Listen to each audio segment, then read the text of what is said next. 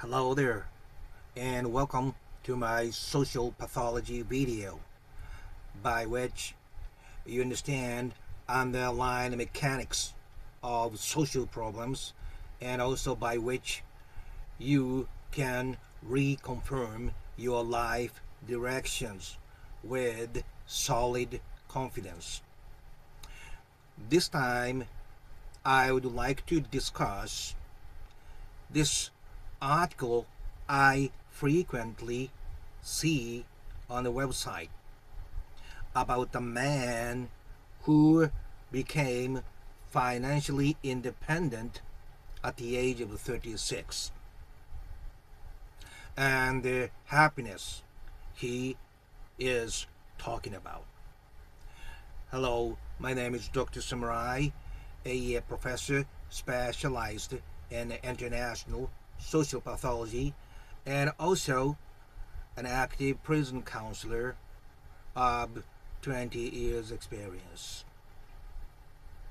First, I will give you brief information, and then let's get into our main discussions. Okay, are you ready? Let's start. So this man, who is originally from Toronto, Canada, he saved up about $800,000, 800 grand from his full-time job, and he quit that full-time job now and living, taking care of some real estates he owns, and also investing his money in the stock market. But he does not have to work regularly, and this real estate business he is familiar with because his dad was in a real estate business. And also he has this beautiful girlfriend.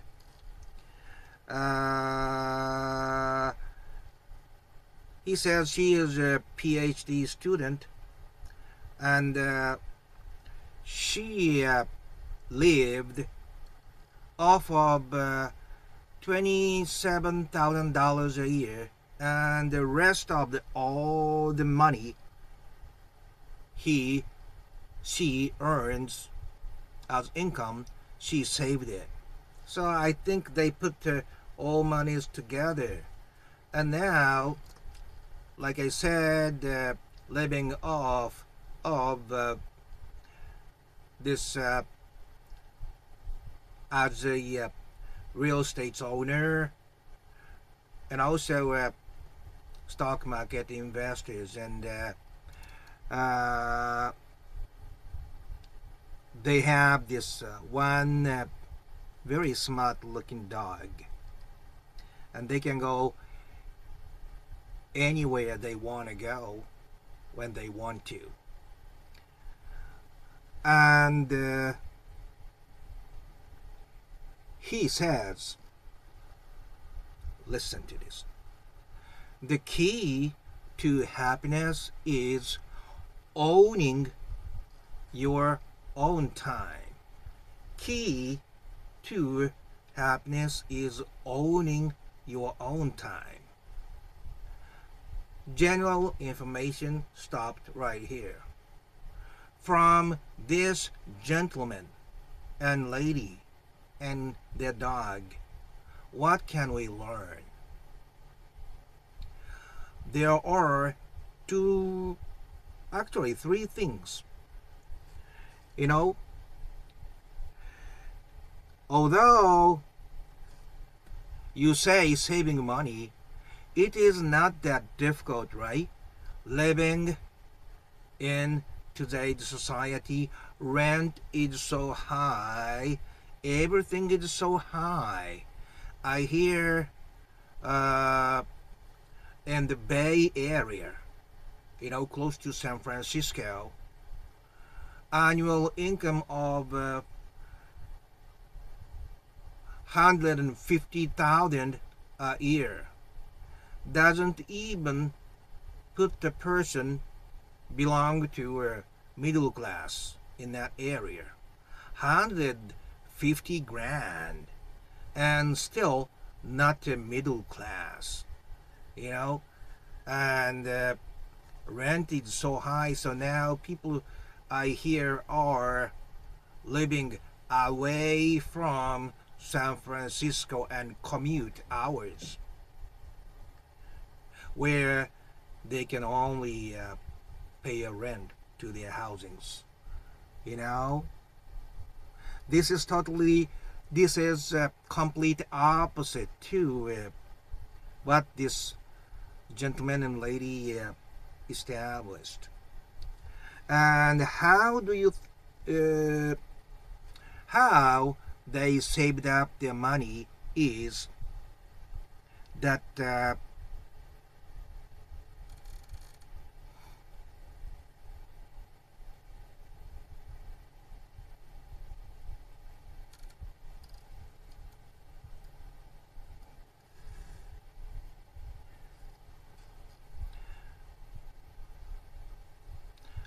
and he says the key to save money is you do it yourself as much as you can. He put it like convenience is one of the biggest budget killer.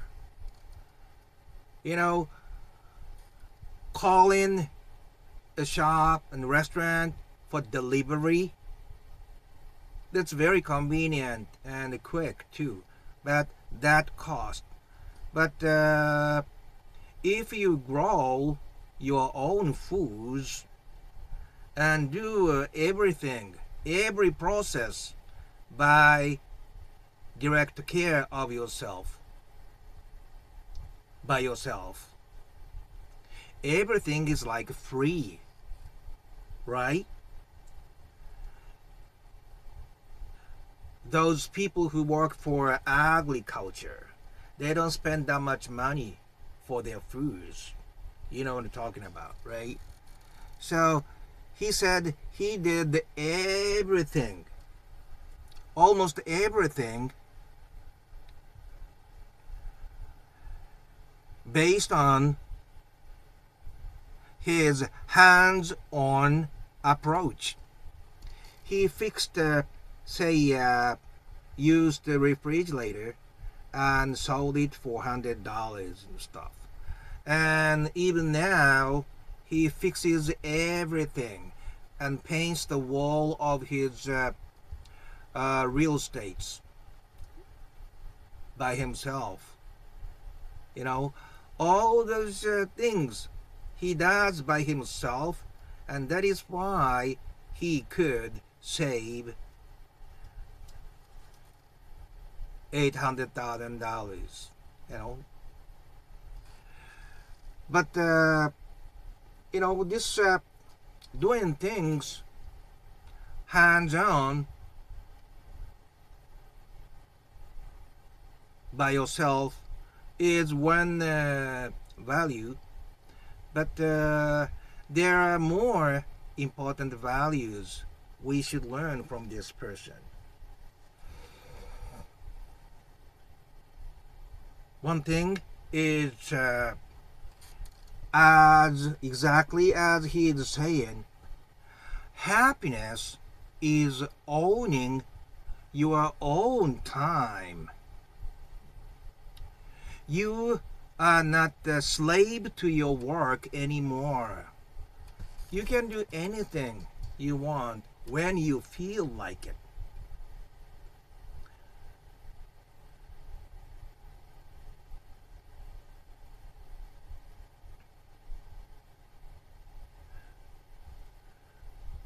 Putting it in my own terms,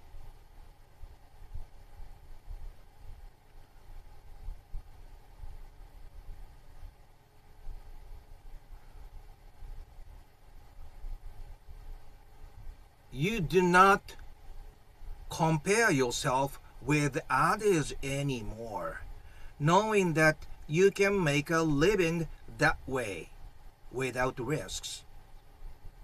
You know, no comparison and no competitions with others. That will bring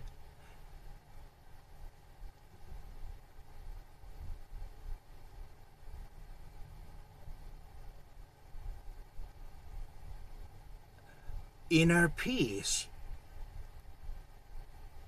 to your heart. You know, every day you don't have to think about doing things against yourself. You know you can live. I have this my personal experience. I had to go to some place far, like 3 hours drive or so, and I rented a car, and I got on the freeway, and in Japan we have to pay, you know, every certain distance. There's this, you know, toll station.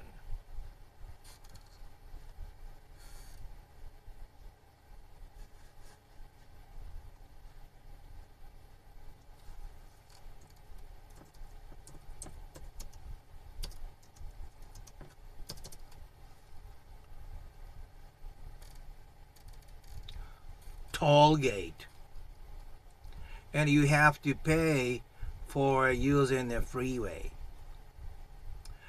On that very day, I ran a very small car because, you know, it's only myself who was in the car. But in the next lane, there was this brand new Rolls Royce. This is a true story, okay? And we get kind of tickets and drive in the same direction on the freeway, right? When I stopped at the next toll gate, the Rolls also stopped and paying that fee anyway. Is there much difference between me and that person who was driving the Rolls? I don't think so. Nowadays, you know, regular, normal, regular average levels car has great interior compared with the, you know, several years ago, no, several decades ago. Today's car is like a highly luxurious car, right? So, but he must be feeling like he's a king of the freeway, driving a brand new Rolls Royce and stuff. But that only comes from his competitive minds. Competitive minds means relative values. Relative means, you know, you put yourself in comparison with the others. Based upon who you compare yourself to, your position changes, right? But when you die, all those relative values are gone. Did I tell you that this one big owner of a huge, you know, companies that even own, you know,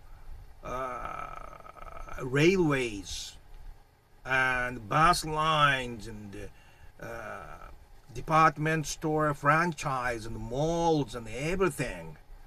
when he dies, what he said to his doctor was, "Hey doc, I will pay any amount of money you're telling me, so please let me live." But he died anyway, right? Do you think he was satisfied with his life? I mean, more satisfied with his life than these two couples? I don't think so. Having so many things on this side, in this world,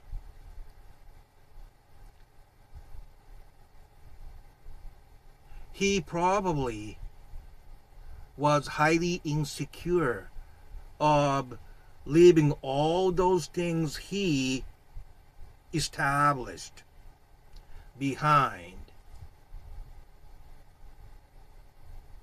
You know, happiness never comes from competitions and comparisons.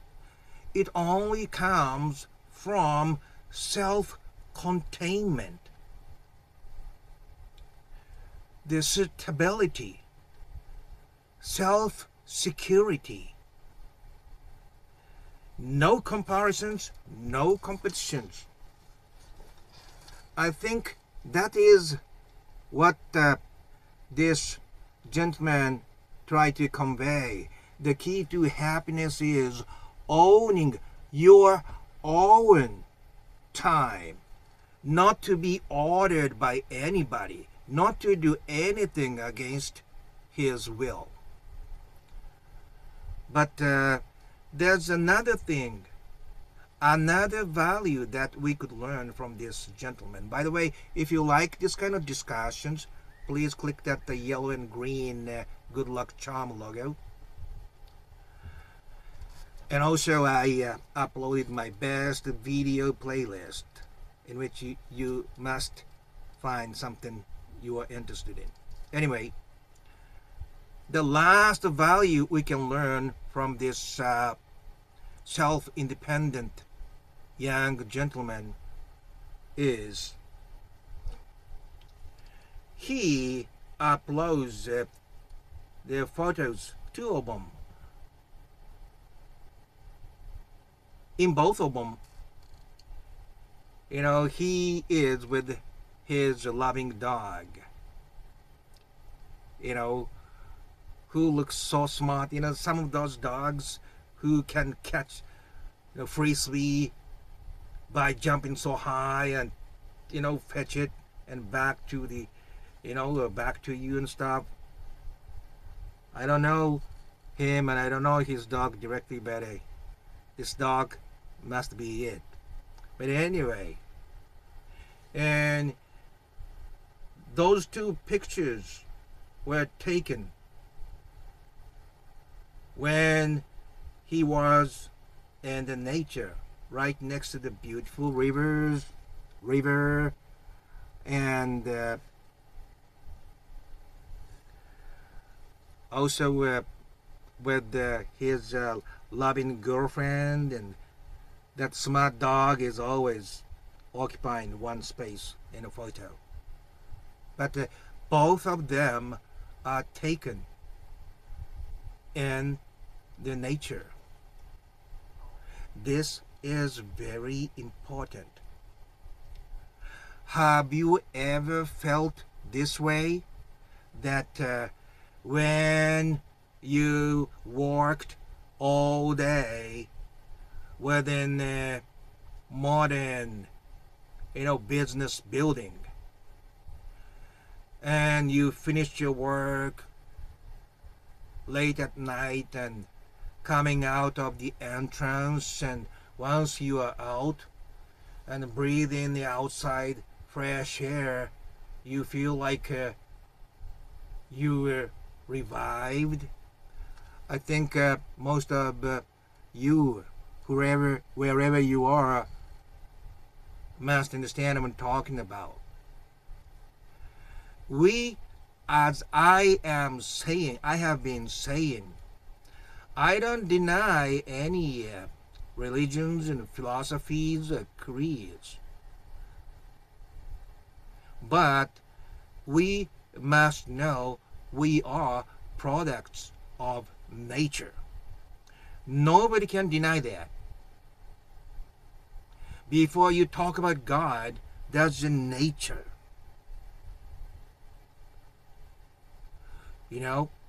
So,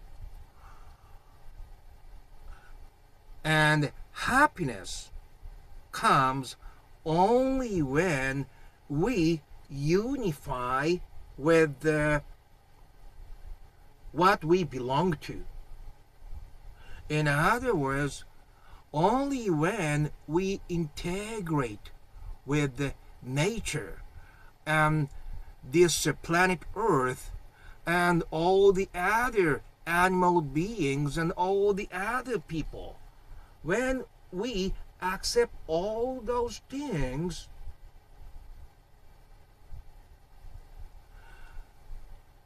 we can only become happy. No other way.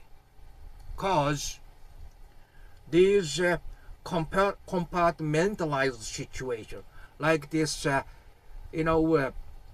deeply split political situation in the United States, that ain't gonna bring any peace to nobody. What I'm talking about is not my own feelings or philosophy. It is pure physics. Integration is always more stable and peaceful and strong than compartmentalized state. This is the truth.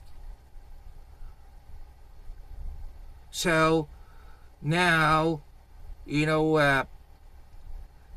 racial splits that is happening in the United States, and the public against the police, and the Democrats against Republicans, all those opposing situations will never bring happiness. You must know this.